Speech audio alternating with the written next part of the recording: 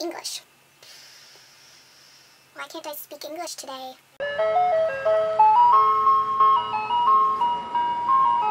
Hey guys, it's Jay, and today I'm here with another Top 5 Wednesday video. Top 5 Wednesday was originally created by Lainey over at Ginger Reads Lainey, and it is now run by Sam over at Thoughts on Tomes, so I'll leave both their links down below as well as the Goodreads group if you guys want to check out the topics.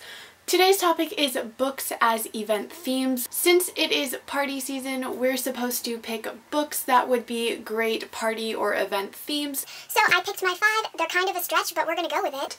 So without further ado, let us get started.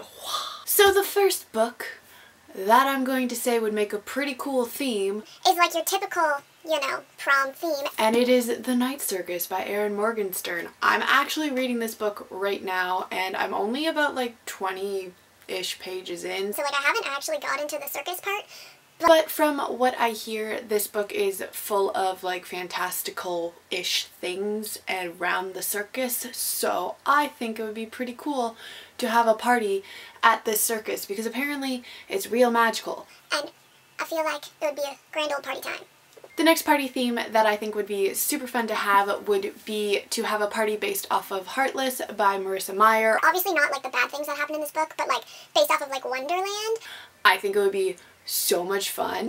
And like you could have like, you know the caterpillar guy? He's like a fortune teller. You could have the fortune teller caterpillar guy.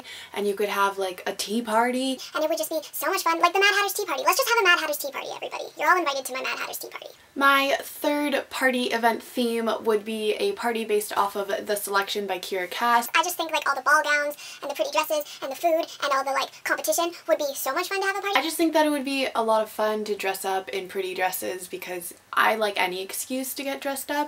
So you could also kind of make it a game if you wanted to, if it's like the actual event. We can just have a bachelor-ish style party where, I mean like that would be kind of creepy if there was like a real selection, but I still think it would be fun. My next party event theme is another obvious one, and it would be to base it off of Paris, like in Anna and the French Kiss by Stephanie Perkins. This takes place in Paris, like I said, and that's one of your typical party event prom themes is like night in Paris or whatever. So I feel like that would be a good one, you know? To have a party. What is this accent? I don't know.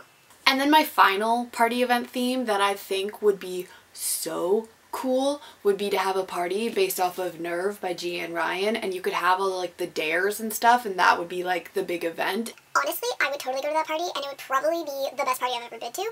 So like if anybody wants to throw a Nerve-based party, then hit me up and we should do it. I think it would be fun. Alright guys, so that was my super quick Top 5 Wednesday for this week. Let me know down below what books you think would make super cool event theme, party theme things. And I will see you all in my next video. Goodbye!